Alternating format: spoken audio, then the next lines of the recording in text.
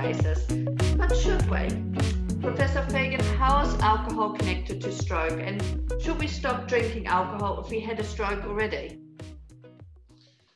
Yeah, there is a common misconception about alcohol and its preventative effect against cardiovascular disease, heart attacks, or stroke. It is all untrue. People should not believe such stories or reports. Alcohol to have anti-atherosclerotic effect, you need to drink a fatal amount of alcohol to get that effect. It is all based on poor level of evidence research, which has no trust. In fact, alcohol has a very significant effects on health and the risk of stroke. In the large studies, even one drink a day for men and women was associated with the increased risk of stroke, one drink a day. And one standard drink of alcohol is equal to 10 milliliters of pure ethanol. Say, if you convert it into wines, it will be one glass of wine or one can of beer, standard can of beer.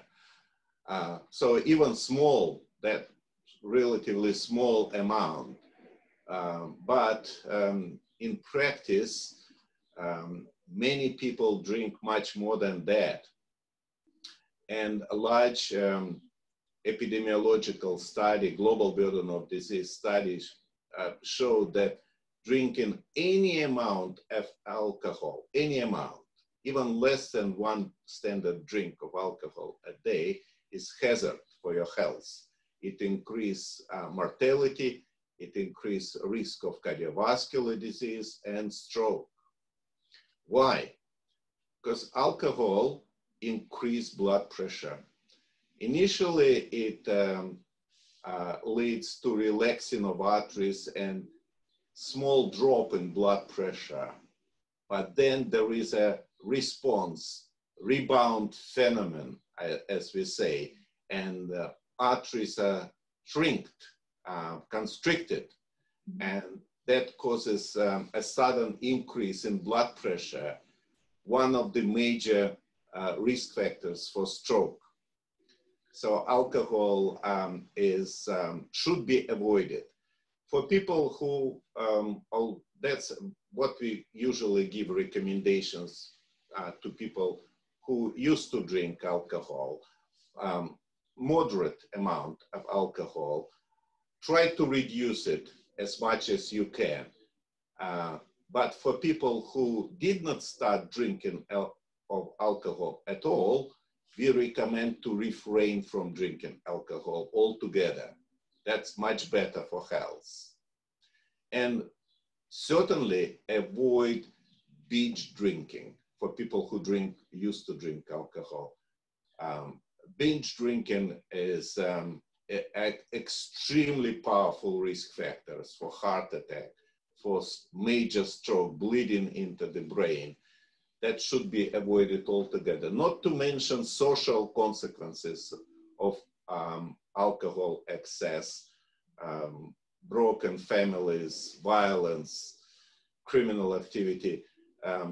There is a very growing opinion among academics that alcohol sales should be restricted, and taxation and any measures like we have for smoking cessation campaigns, for example, similar measures should apply to alcohol drinking. Although we all realize that it is also a factor for socialization.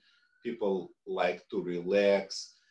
So the message is quite mixed, but people need to be aware of the hazard of alcohol drinking.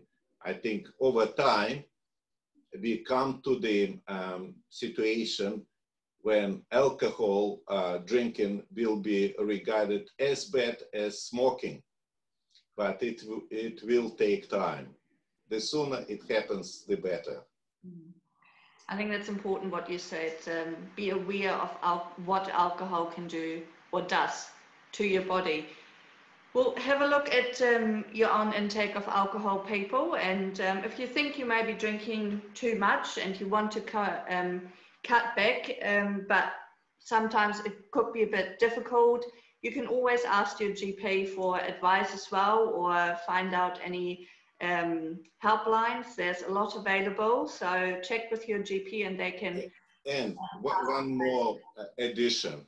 There is very common misconception about red wine, white wine. It's all rubbish, frankly.